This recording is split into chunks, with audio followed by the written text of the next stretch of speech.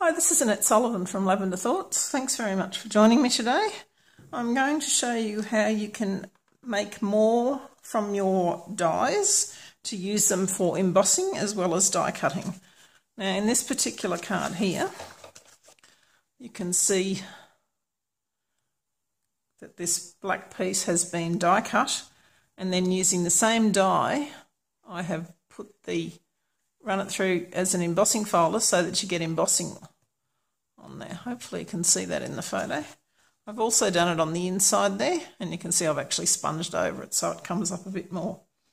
So it's quite a simple process, and all you're going to need for it are the Big Shot embossing mats, which consist of a thick white plate similar to your acrylic plates but a different consistency, a thick grey silicone mat, and a very paper thin blue silicone mat. Now just a word of warning here, you can see I've actually got a bit of a cut in mine here. If you start rolling it through your Big Shot and it feels a bit tight, stop. I didn't, and that's why it cut. I didn't have the right sandwich for it because I was thinking of something else at the time, and I just kept going. So yep, it'll still work fine.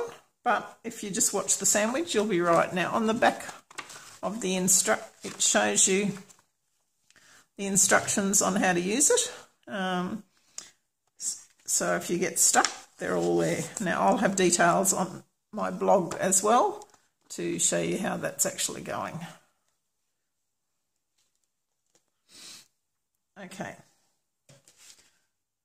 So what we're going to do is we're going to use the stained glass thinlits,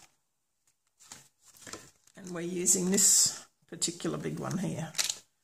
Now as you can see, I've already run it through on the piece for the inside of the card, and we'll sponge that in a minute. Okay, so to create our pieces, I've just used a bit of washi tape here, and the sandwich. Now if you think of it that you're doing embossing, then you're going to use your embossing sandwich. So if you've got the old multi-purpose platform, you're going to open tab 2 and just have tab 1 here, and then you're going to put down your acrylic plate. Acrylic plate, and then normally you're going to have your die cut going down this way. Let's bring that light in a bit there. So normally you'd have it that way if you're going to cut it, but we're not cutting it, so we're going to turn it upside down. I'm going to put this thin blue mat on top of it, and then we're not using the grey mat today, and we're just going to put the white one on top of that, and we're just going to run that through. Now you won't feel like there's very much pressure at all in it, but you'll be quite surprised as to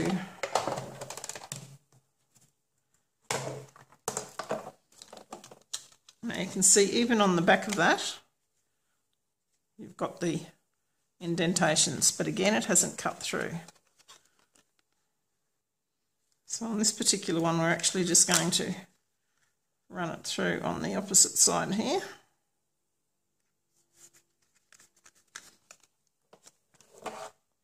And again, we'll just have our tab 2 open, our acrylic plate, our dies, and then our cardstock, our blue mat, and our white plate. I'll just run that through.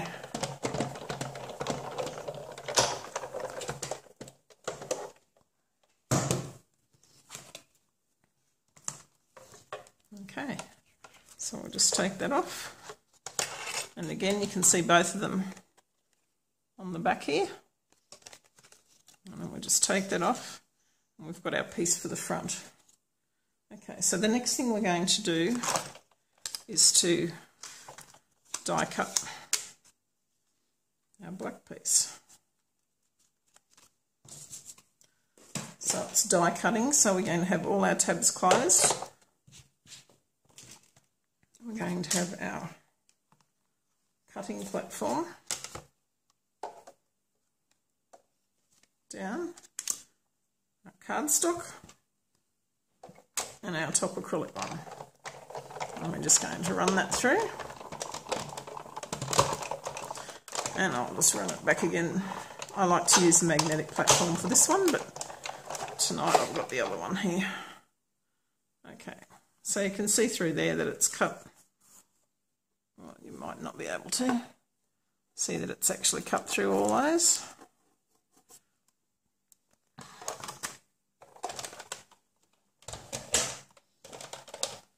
Okay.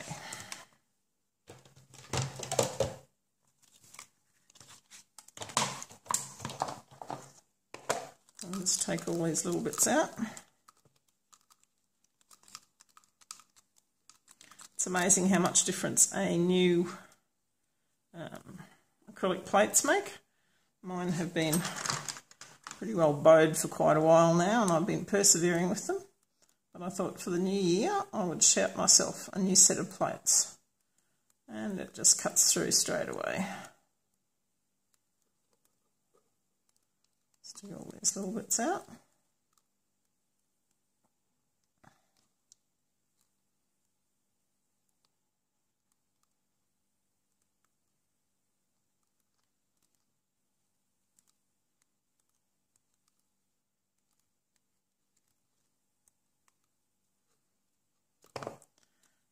I usually find you have little black bits or little die cut bits all around the house. If you're like me, they just seem to fly everywhere, especially if you've got a fan on, the air conditioning on in the background. Okay, all nice and finished. So for this particular card, I'm using a soft sea foam.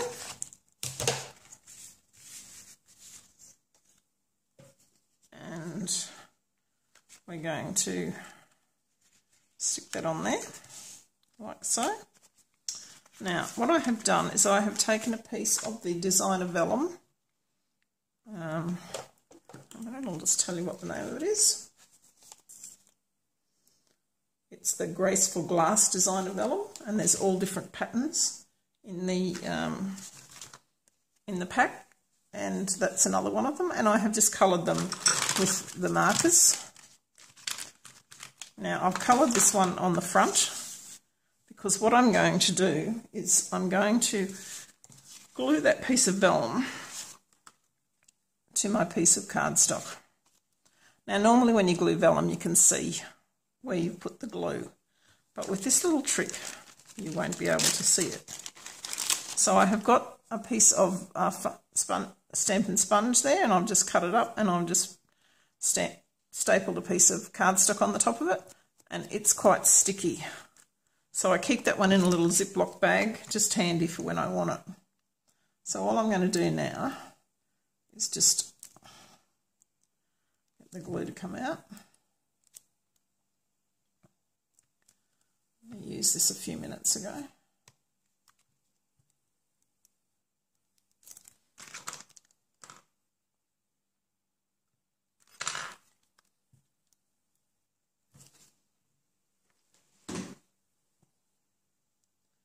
Why does this always happen?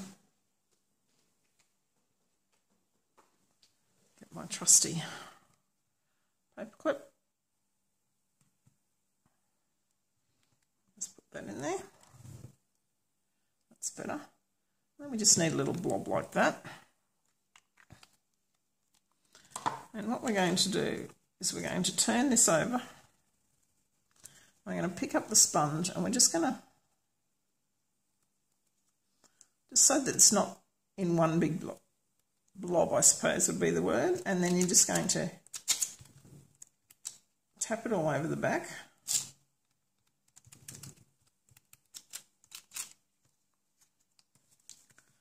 Get that out of the way.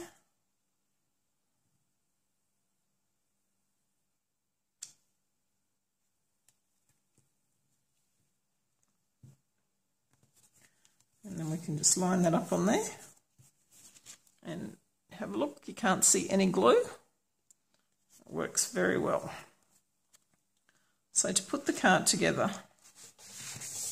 I will glue all that down pop that on the top. Then use the sentiment up here on some dimensionals, and that will be the card. Now for the inside, I said I'd show you how we're just going to do a little bit of sponging over the top of that. So again, I have got my pink piece of sponge, and I usually just put a piece of punch out a little piece of the cardstock and write the name on it. In this case, I've got powder pink, but I'm using petal pink, but they're pretty close. So you just make sure there's no ink on there. Got my petal pink. And all we're trying to do is just to give it a little bit more definition so that it brings up the colours quite well. So you can see that embossing.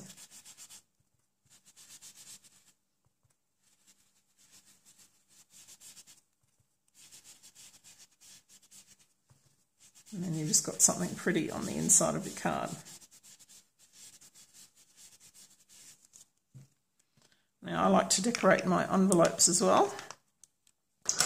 So what I have done here is, you can see I've just done exactly the same. So I've just got the die and I put it on the envelope like so, and then just run it through the same sandwich.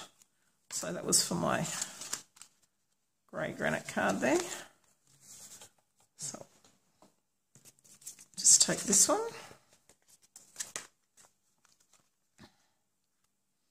pop that on the card, shift all these other bits out of the way.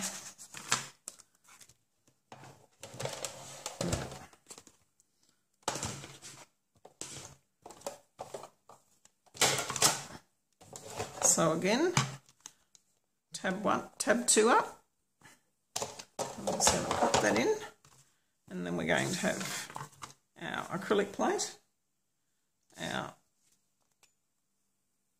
die turned upside down, and I need a bigger table. And put the blue mat over there. And then the white plate, and then we're just going to run that through, and I'll just run that through off screen.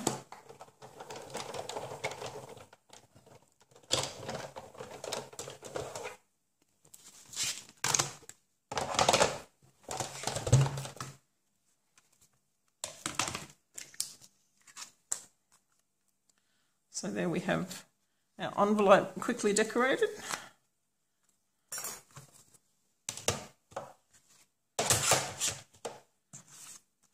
And I'll just give that a little bit of a, oops, preferably not with the Tombow one.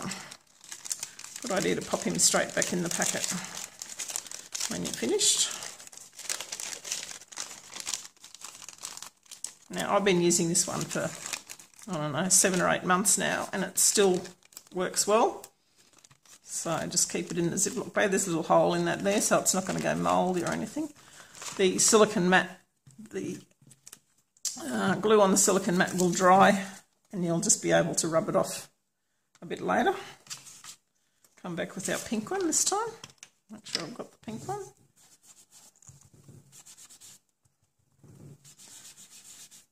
Now I'll have all the supplies and measurements in my blog post, which will be linked under this video. So you can basically do this sort of thing with any of your dies, and some of the more intricate ones you can cut and emboss with, which I will leave for a future video. So this is when we're using the thinlits. In my next video I will be using some of the oval framelits to show you how you can make your oval frames without having to cut them. You can just emboss them and have a one layer or a simple layer card. Okay, thanks very much for watching. I hope to see you again soon. Don't forget to like my video and subscribe to my channel so you can see what's upcoming. I'm looking forward to doing lots more videos in 2019. Thanks very much for watching. Bye for now.